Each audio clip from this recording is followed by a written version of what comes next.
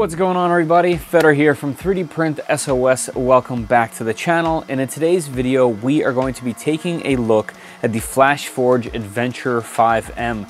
This machine brings a bunch of things to the table and looks like it takes a little bit from other machines here and there to make what is the Adventurer 5M. And today I want to go over it a little bit more. I set up a big list of cons and pros. I do cons first because if you can get through the cons, usually the machine ends up being for you. So we'll see if you guys can get through the cons of this machine and make it down to the pros, because both are kind of, well, there's a lot of both, let's just say. So I have been printing with this thing for a little bit over 2 weeks. I've also did a full unboxing video and first print setup. Should be popping up right over here. And by video, I mean it was a live stream. So if you guys want to check that out, that's all in the link popping up. So if you want to see what it's like to get out of the box, what it comes with, what the first print was like, all that will be up there. Like I said, in this video, I kind of want to just show you what this thing was like through the prints that I have done and all the tests that I did, and what I have found in the time that I have had it. And maybe, well, we'll figure out if this thing is worth your time and your money. All right, let's just jump right in to the cons. To start this off, we're gonna turn the machine off, and that'll bring us into the first con. Wow, that's so much quieter. I can now hear myself think. So if it's not obvious yet, the first con of this machine is that it has an extremely loud fan, and I'm not quite sure why or how this was chosen for this machine, because it is clearly aimed to be something that should be in, you know, next to you while you're working, but there's no way this thing should be this loud sitting here. I think some of the solutions might be to, you know, remove the blower fan and put a regular fan on there. That might quiet it down, or better yet, have that fan turn on when the machine needs it to be on, because at least at the moment when that machine is on, that ridiculous blower for the drivers is on as well, and I just don't think that's necessary. I have a room full of machines that only turns those fans on when they are needed and not just anytime. So that's kind of, you know, that's kind of my thing, especially because this machine runs KLIPPER. Even though they don't seem to want to acknowledge that or even mention that anywhere, it does run KLIPPER.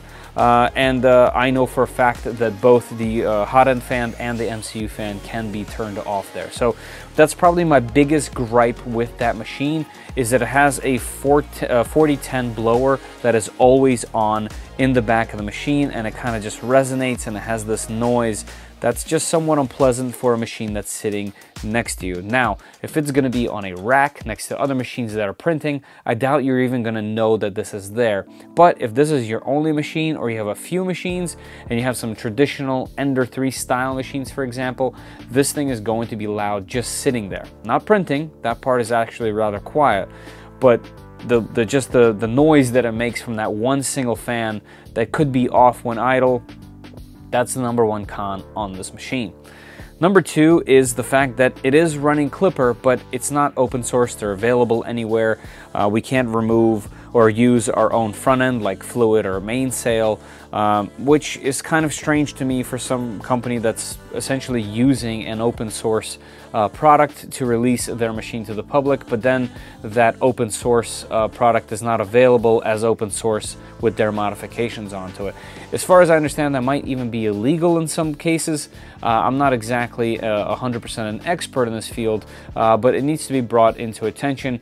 For example, the Creality K1 and K1 Max have been open source after the fact, and they weren't essentially at first, and I have a feeling Flashforge is just following their footsteps until they get called out. Well, here you go. We know this thing is running KLIPPER, but it's not open sourced anywhere and available to us, which is a total bummer, because it would be better with the Fluid interface, because this thing, at least at the moment, is really locked down, and I'll go over that in the cons as we go. So those are the two major ones. I think pretty much everything else on this is a little bit less so of a problem, because don't get me wrong, and, you know, try to get through the list, because this is a great machine otherwise, but let's keep going through the cons. So at the moment, at least, and I'm sure this could be fixed with an update, but you can only use the Wi-Fi on this machine through their own slicer, which is not the worst thing in the world. They do want to make an ecosystem, and I know for a fact Flashforge does this. I know they tried it with their sister company with VoxLab, but in my opinion, those machines that were locked down were some of the worst machines that VoxLab made, and some of their best machines were all of the open source machines. So for me personally, I'm the type of person that likes to tinker, that likes to have full control over their machines.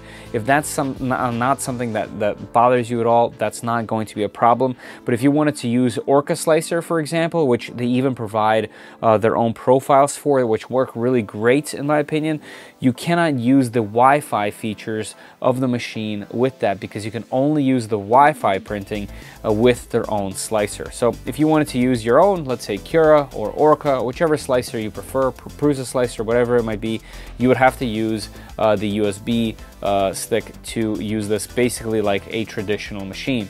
Since it has Wi-Fi and it's one of these new machines, it would be amazing if the Wi-Fi could just be unlocked, essentially, because KLIPPER kind of does it for you. So they purposefully lock that down. All right, let's keep going. The display attachment, you could see this in the live stream that I pointed to earlier when I was attaching this. There is a ribbon cable that's on the back of this display, and when you're putting this on, there's no actual mount, you're kind of just friction fitting it on there. It kind of makes you feel like you're doing something wrong. Obviously, once it's installed, it's all gravy, nothing is wrong here, but that attachment point, that ribbon cable, is just not very confidence inspiring, and it makes you feel like you're doing something wrong. In fact, I had to check a couple times if I was doing it right, if I kinked the fragile cable, whatever it might be. Not a problem once you do it, but that's just the thing. You get this thing out of the box, you paid good money for it, and then that kind of thing just makes you feel kind of iffy about it. The next thing here is I actually had to turn down the speed, well, for two reasons, but I had to turn the speed down of this machine by about 100 in the slicer. The first one was the cover, and I'll go over the cover later. I actually think it's pretty brilliant, but the cover is held on with magnets, and admittedly the bottom of them is not very strong, and it was going so fast, in some cases the case was popping up, and that could cause an issue where it actually might catch on a sharp object when it's printing, something along those lines. But then also the quality got actually much better when I turned this down by about 100. The quality on the machine is really great, and you'll see through the prints and through the pros of this machine, but I did have to turn it down to get there, and I kind of found it funny that the magnets were basically not strong enough for how fast this thing was printing. I guess that's a pro and a con all in itself there. It purges too much when doing a filament swap, and it only doesn't extrude without doing a retraction. So at the moment I have a piece of filament in here, and the way you would remove a spool of filament is you essentially have to pull this, which doesn't have a collet, which is actually quite nice because it doesn't end up ruining the PTFE tube, but you just cut the filament and it essentially just extrudes the rest through the extruder, making a little pile, and then when you put the next one in, it extrudes some more, and it actually ends up with quite a bit of waste. If it just allowed us to get it a little bit hot, pull the filament out, put a new one in, you would literally be cutting that in half, and that's how majority of the printers are doing it. I even had the Cheetah with the cutter that they removed from their newer machine, but that kind of solved that as well. You cut it as low as possible, remove the non-molten filament, which is what they're trying to avoid, by the way. They're trying to avoid you pulling molten filament through the gears, potentially causing clogs, especially for the people that this is aimed for. You don't want to do that. So I understand why they did it. But if we were allowed to at least pull some of this out at a slightly colder temperature, then you're definitely going to be saving a lot of the little pieces of filament. If you're going to be swapping a bunch, you're just going to have a lot of waste, and I kind of found that to be a little bit funky, especially because no other printers, at least that I've come across, do that kind of thing. All right, the next is, this is very typical, this problem that I'm going to go over is very typical of the new Core XY machines. Almost all of them do it. They put the spool and the sensor on the back.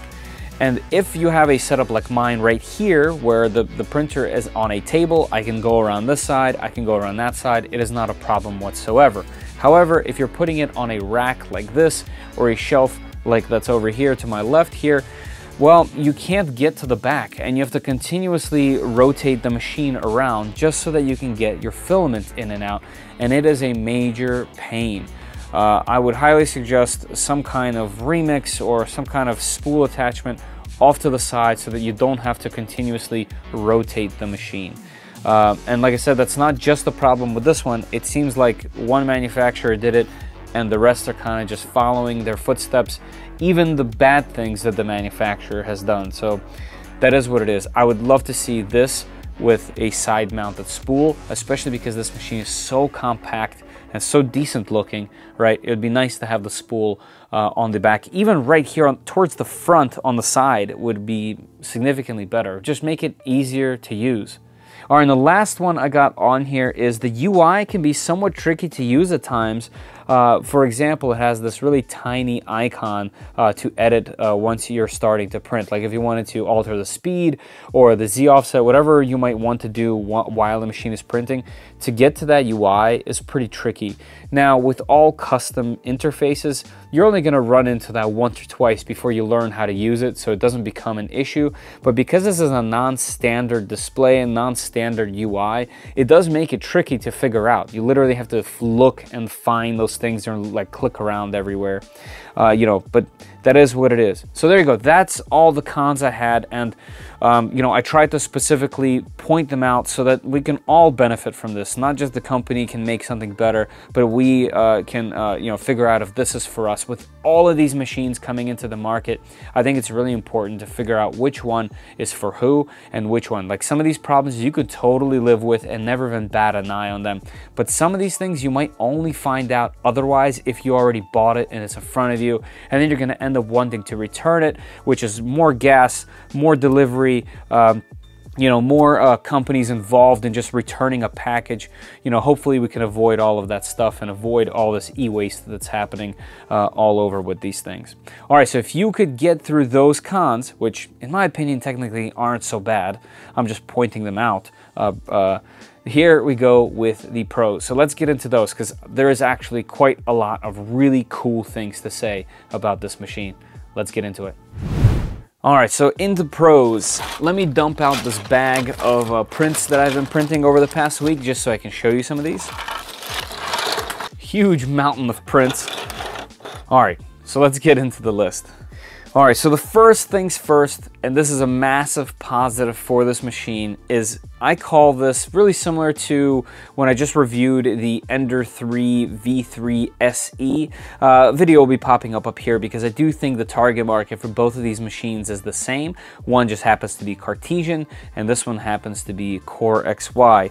But it is a zero calibration, drag and drop and print machine. This is probably some of the closest levels to you know, printing on a 2D printer as it gets. You can find an STL file that you like anywhere, drag it into the slicer, just hit print. You'll find this machine on your network through the little display, and you just hit print and it prints. As long as you selected the right filament that you put into the machine, it seems to do a good job. And I have actually printed everything that I've printed on this machine so far doing just that. I didn't alter anything, literally a drag and drop and print experience, and I think that that's what this machine is all about. Now I know there's a 5M Pro, there's a lot of people that have gotten that machine and took a look at it, but at $400 I do think that this is something different you know, this machine brings something different at that price point to the table, and I thought it'd be important to cover. And like I said, I think the #1 pro, and this is probably its selling point, that this is a drag and drop machine. And I think a lot of the pros that I'm going to go over kind of have to do with it being really easy to operate without any calibrations. The next thing we got going on is it has a great PI sheet. And I do in fact like this PI sheet. It's really easy to grab a hold of. I do like this handle here, and I think more companies should be making these, and it helps you avoid touching the surface and putting your you know, oils from your fingers onto the machine, or onto the surface rather. It is double-sided, and I do prefer these textured build plates. Also on top of that, there are little alignment slots that make it really easy for you to put this thing down where it needs to go and align itself right away. The PI sheet, great addition to this machine for sure. It has a really easy belt tensioning. Now, this is important for Core XY in general, probably a little bit more important than a Cartesian machine to have these belts properly tensioned. And unlike a lot of other machines that are coming out in the same or similar segment, the belts are so easy to tension. There's 2 bolts on the back. You unscrew them, you tension the belts, you put them back on. Not something you're going to have to often do, but they make it easy, and I think it goes along with the theme of this machine of just being really easy, no need for any kind of serious calibrations. It has a really impressive hot end shroud, and I know there's lots of different ways to take a look at it, but I do really like this. I think it is probably one of the strongest things about this machine. It also provides really great cooling. Out of everything that I printed out of PLA, even some stuff like this amazing dragon here, it just comes out absolutely perfect. And some of the things up here that require really great cooling come out just absolutely perfect, and I'll show it to you a little bit closer so you guys can see what I'm talking about. The other part that's really amazing is the how easy it is to take apart. So if you were to have some kind of problem inside or have you know, a clog, hopefully you don't, but if you do, it does seem like this would be so easy to work on. There's no screws, there's no tools. It is completely toolless. In fact, it does the same thing with the nozzle. So all you have to do is just remove this magnetic cover right here, squeeze the 2 components on the side here, and your entire nozzle comes out. And it has this connector, so there's no wires, there's no nothing. There's nothing to do or figure out. You can just replace these as a whole, and they sell them all together just like that on the website. It is literally just a matter of pushing up so that it clicks, and well, we are back together. So easy, definitely unlike any other machine out there. Very unique for this Flashforge machine, and I love it. I have a feeling that I think other companies might even be copying this going forward. It is that good in my opinion. It has adaptive purging setup, and the reason why I mention that is because I think that's a really good idea. In fact, you know, if the machine always purged in the same exact spot over and over again for a while, you're going to, you know, degrade that area of your machine, of your print surface. And this has adaptive purging, which means it, depending on the print, that's where it purges on the side. I think that's actually pretty clever, and something that, well, Klipper has. It has a really compact design, and I think I mentioned this before when I was talking about other things here, but if I was to put a traditional Ender 3 style machine next to this, this takes up less space, even with the spool in the back, because the bed typically has to slide back and forth. Typically the screen is off to the side somewhere. This is a more compact, more practical design, and it just looks significantly better because of that.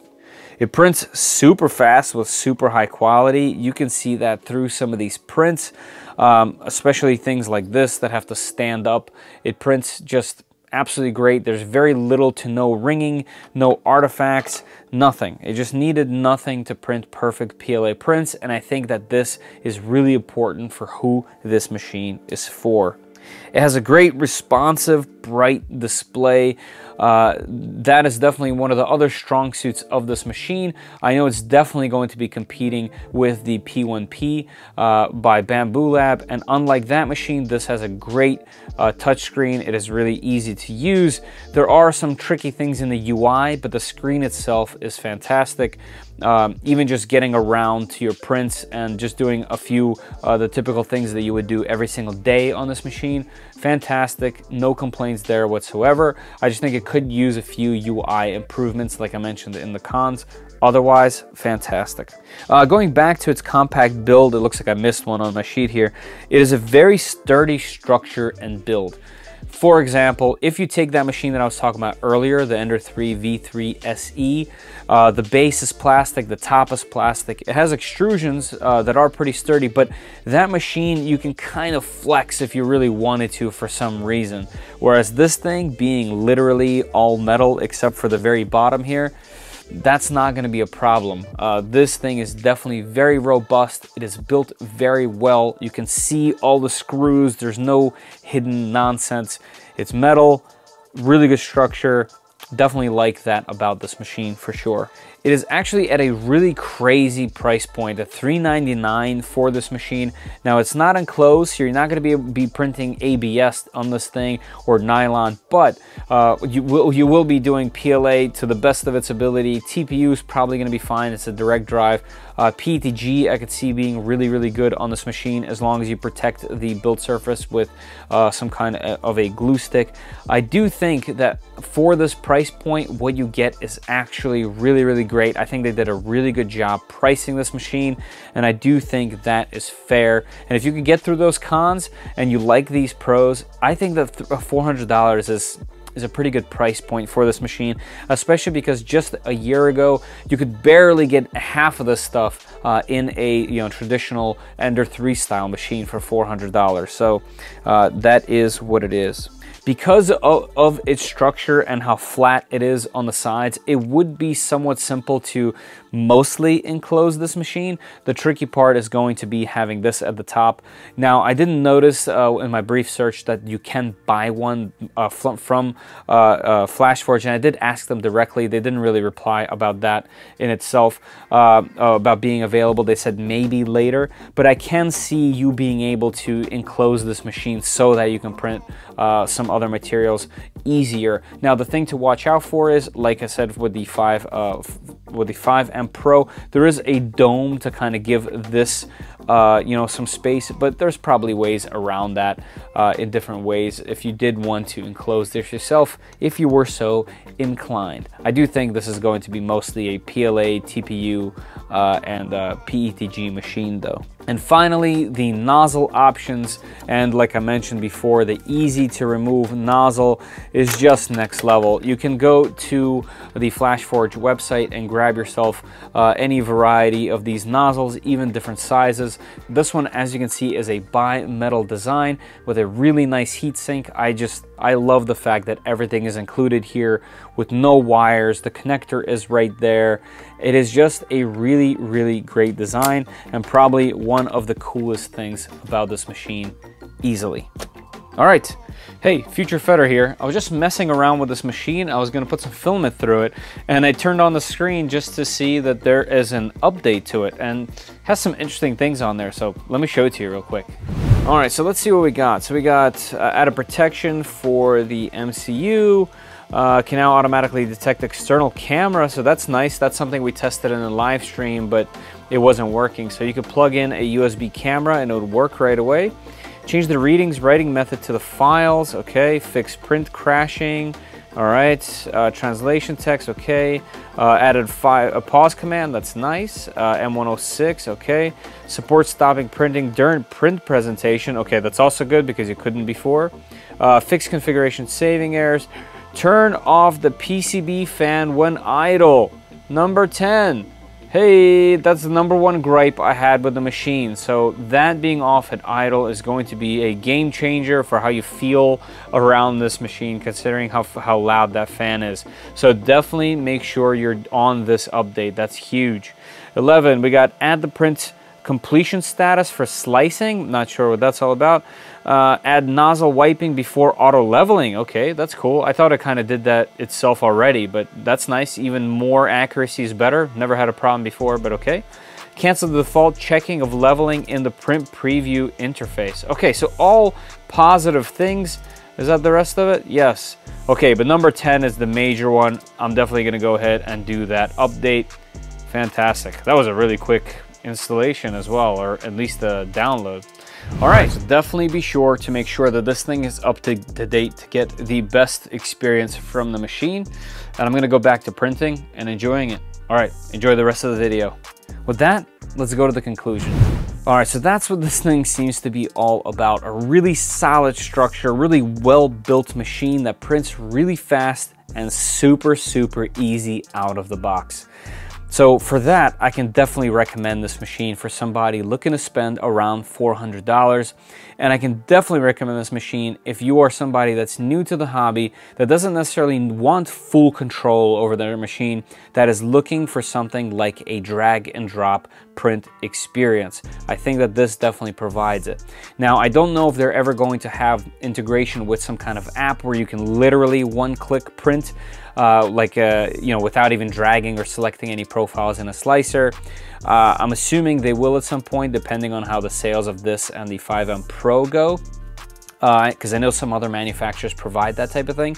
But at the moment, if I go on Printables or whatever other website you want to get an STL from, I literally drag that into the slicer. I select this machine and hit slice with PLA. It seems to do it all right. Now, you're going to have to learn things like where to put supports or not have supports, sure. But even outside of that, for things that don't need supports and are designed really well, like these really amazing dragons, it does exceptionally well. So in closing, I do think that that is what this machine is for. It has some brilliant designs like this hot end here and the nozzles. All that I think is great. The one thing I do want to note is the fact that the machine runs KLIPPER, and the fact that we don't have access to KLIPPER in any way from the manufacturer. In fact, I asked them directly, I'm like, hey, this thing is running KLIPPER, and if so, you know, what are you guys going to do? Are you going to release this as open source? Are we going to have access to it? You know, can we install fluid mainsail? And they quite literally directly replied with no, they have no intention of releasing that, at least at the moment. So I know other manufacturers, like I said, like Creality K1 went through that at first when it came out, some other companies as well.